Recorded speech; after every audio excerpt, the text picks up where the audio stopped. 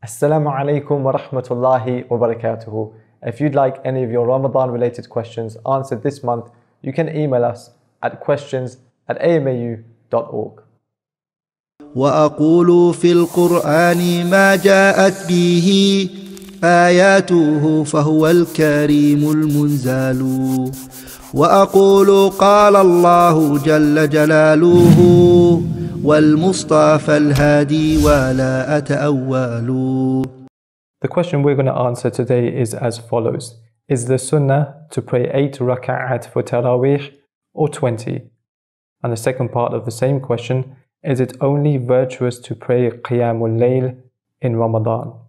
Alhamdulillahi Rabbil Alameen wa salatu wa salam ala al-mab'uthi rahmatan lil alameen nabiyyina Muhammad wa ala alihi wa sahbihi ajma'in. So if we deal with the second part of the question, first of all, there is no doubt that praying Qiyamul Layl is virtuous in the whole year. However, the way that you pray it may differ somewhat from the way that you pray it in Ramadan. So let's first of all look at the virtue of praying Qiyamul Layl throughout the whole year. Allah Azza wa Jal told us in the Qur'an, تَتَجَافَى جُنُوبُهُمْ عَنِ الْمَضَاجِعِ. They forsake their sides, they forsake their beds, they don't lie down on their side in their beds, i.e. they get up and they pray at night. And the statement of Allah Azza wa Jal in Surah Al-Dhariyat, كَانُوا قَلِيلًا مِنَ اللَّيْلِ مَا يَهْجَعُونَ. It's very little of the night that they sleep. And the statement of Allah Azza wa Jal, وَالَّذِينَ يَبِيتُونَ لِرَبِّهِمْ سُجَّدًا وَقِيَامًا in Surah Furqan. Those who spend their nights prostrating and standing before Allah subhanahu wa ta'ala. And in the hadith of Abdullah ibn Salam radiallahu an, the Messenger of Allah sallallahu alayhi wa sallam said, يَا أَيُّهَا النَّاسِ أَفْشُوا السَّلَامِ وَأَطْعِمُوا الطَّعَامِ وَصِلُوا الْأَرْحَامِ وَصَلُّوا بِاللَّيْلِ وَالنَّاسُ نِيَامِ تَدْخُلُوا الْجَنَّةَ بِسَلَامٍ. He said, O people, spread the salam and give salam to each other. وَأَطْعِمُوا الطَّعَامِ and feed food to the people who need it. وَصِلُوا الْأَرْحَامِ and keep ties with your relatives. وَصَلُّوا بِاللَّيْلِ وَالنَّاسُ نِيَامٍ and pray at night while the people are sleeping, and you will enter Jannah bisalam, in safety. And the statement of the Prophet ﷺ in the hadith of Abi Hurairah radiyallahu an, أفضل الصلاة بعد الصلاة المكتوبة الصلاة في جوف الليل. The best prayer after the obligatory prayers is the prayer in the middle of the night. And as we said, there are some things that make Qiyamul Layl in Ramadan unique. And one of those is the Taraweeh. And in reality, the Taraweeh prayer is the Qiyamul Layl. There is no difference between the two. However, the Taraweeh is prayed in the Jama'ah, collectively together. Everybody comes together in the Jama'ah to pray Taraweeh. And as for the Qiyam in the rest of the year, it's not allowed for people to come together like that, unless it happens occasionally from time to time. We have some examples, like the example of Ibn Abbas radiyallahu anhuma praying with the Prophet sallallahu alaihi wasallam at night. There is an example from Anas radiyallahu anh, but generally speaking, it wasn't the case that there were organized collective night prayers as a group outside of Ramadan.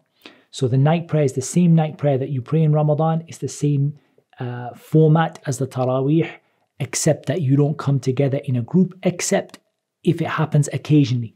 Occasionally, if a person is praying at night and someone else comes to join them, then inshallah ta'ala this doesn't harm.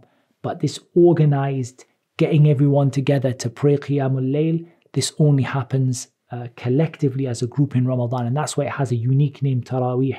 Otherwise, Taraweeh is the Qiyam prayer. It's the Qiyamul Layl, the Tahajjud prayer, and these are all words that are interchangeable. And according to the Salaf rahimahumullah ta'ala, these words were kind of interchangeable. They didn't really distinguish between the two or between the three different words, Qiyam, Tahajjud, or Taraweeh, and so on, except that Taraweeh is that unique gathering of people, the organized Qiyam that happens in the month of Ramadan. And as for the time in which it is to be prayed, our mother Aisha radiallahu anha, she narrated, the Messenger of Allah sallallahu alayhi wasallam used to pray between finishing the Isha prayer, and it's what people they called al-atama, the prayer in the night time, the Isha prayer, until Fajr. So the time is from Isha until Fajr. 11 raka'at, he would give salam after every 2 of them, 2 raka'at and salam, 2 raka'at and salam, 2 raka'at and salam, and then he would make a witr at the end that was 1. And the ways of praying witr are more than that. There are more variations than that. But in this hadith of Aisha, the witr the Prophet ﷺ would pray at the end was 1.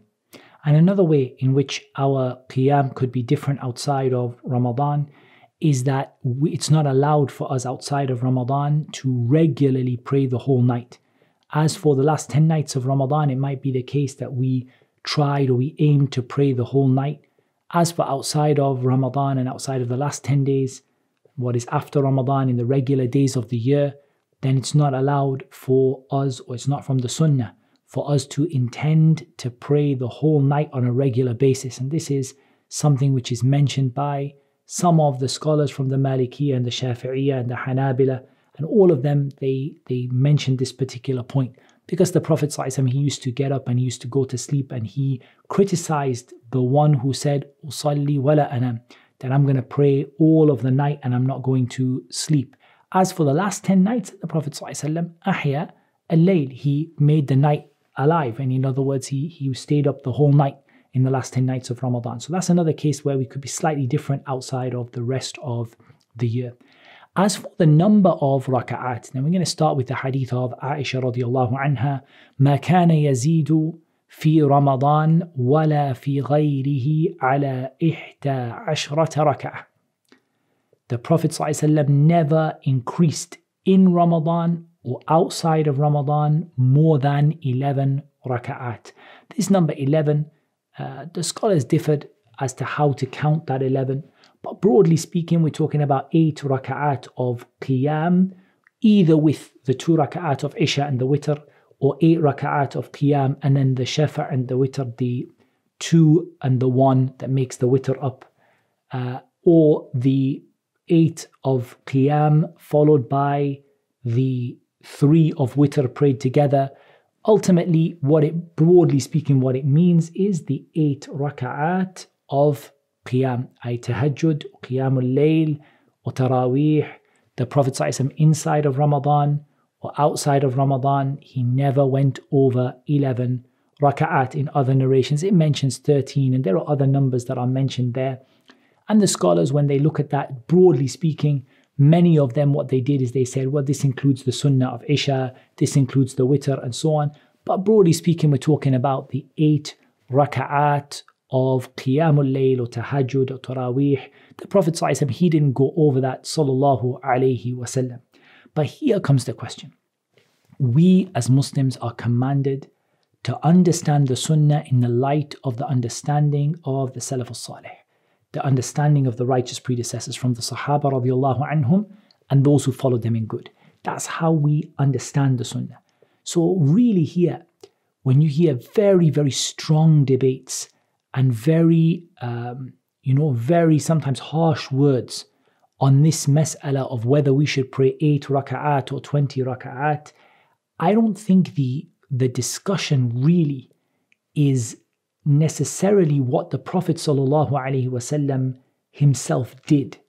But the question is the action of the Prophet ﷺ here? Is it the case that this is an indication to us that it is prohibited to go beyond that?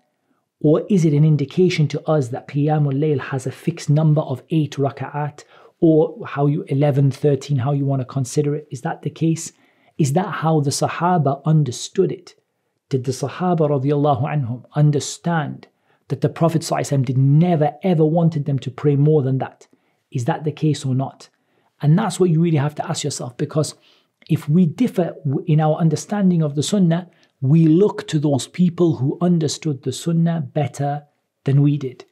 And Imam Ibn Abdul Barr, rahimahullah ta'ala, he said, وَقَدْ أَجْمَعَ الْعُلَمَاء عَلَى أَنَّ لَا حَدَّ وَلَا شَيْءَ مُقَدَّرًا فِي صَلَاةِ اللَّيْلِ وَأَنَّهَا نَافِلَةٌ فَمَنْ شَاءَ أَطَالَ فِيهَا الْقِيَامَ وَقَلَّتْ رَكَعَاتُهُ وَمَنْ شَاءَ أَكْثَرَ الرُّكُوعِ وَالسُّجُودِ.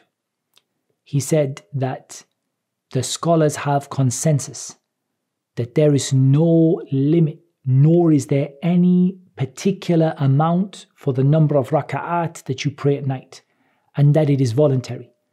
So whoever, and they differed about whether it is obligatory for the Prophet ﷺ, but that it is voluntary for the Muslims. So whoever wishes to lengthen their standing and pray fewer raka'at, they can do so. And whoever wishes to pray more ruku' and sujood, pray more raka'at, then they can do so.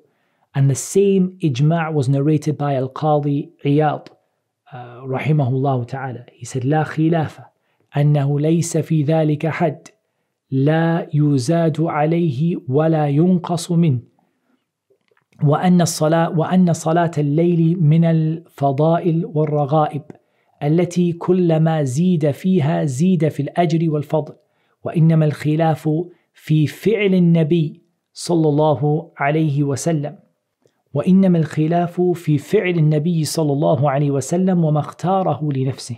Qadi Iyad said there is no difference of opinion, that there is no limit which you can't go over or you can't go under with regard to the night prayer, and that the night prayer is from the virtuous acts and the things that are, they are encouraged to do. That whatever you pray more of it, you get more reward and more virtue.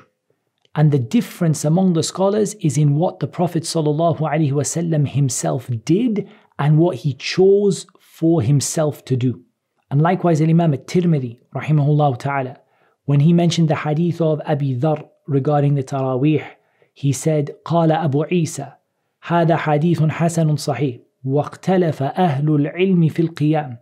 He said, this is a hadith which is حسن صحيح. It is an authentic and a good hadith. And he said the scholars differed about the qiyam, the number of raka'at. And he mentioned opinion after opinion about the raka'at. And the most strange thing is that Imam al-Tirmidhi never mentioned praying 8 raka'at as an opinion at all. He didn't mention it. And that shows you that this idea, even though we say maybe he made an ishara towards it because he mentioned wafil babi and Aisha and so on, that Aisha has a hadith about it and so on, but he didn't mention among the opinions of the scholars anyone who held the opinion that you must pray 8 raka'at. So we say, the Prophet ﷺ prayed 8 raka'at. That's what he chose for himself. هذا ما اختاره لنفسه صلى الله عليه وسلم. That's what he chose for himself. And if you want to choose what he chose for himself, and like Ibn Abdul Barr said, you want to lengthen your qiyam, you want to make your qiyam long, so that you get a good portion of the night, then alhamdulillah, you've made an excellent choice. And if you feel that you want to pray a few more raka'at, you want to instead of standing for a long time, you want to make more ruku' and sujood, then there is no harm in that. And from this also is that sometimes the imam in your local masjid might pray 8 raka'at, but you want to go and pray more. You want to go and make some voluntary prayers, extra prayers in the night time. So there is no haraj in this, inshaAllah ta'ala. There is no harm in it and nothing to worry about, inshaAllah ta'ala. The Prophet ﷺ prayed 8 raka'at from what we can see from the different narrations, inshaAllah. And that's what we would, initially recommend to people to do. But if somebody wishes to pray more than that, then there is no haraj, inshaAllah ta'ala. And the issue is, wal amru fihi sa'ah. The issue has a degree of ease in it and a degree of flexibility in it. And Allah Azza wa Jal knows best.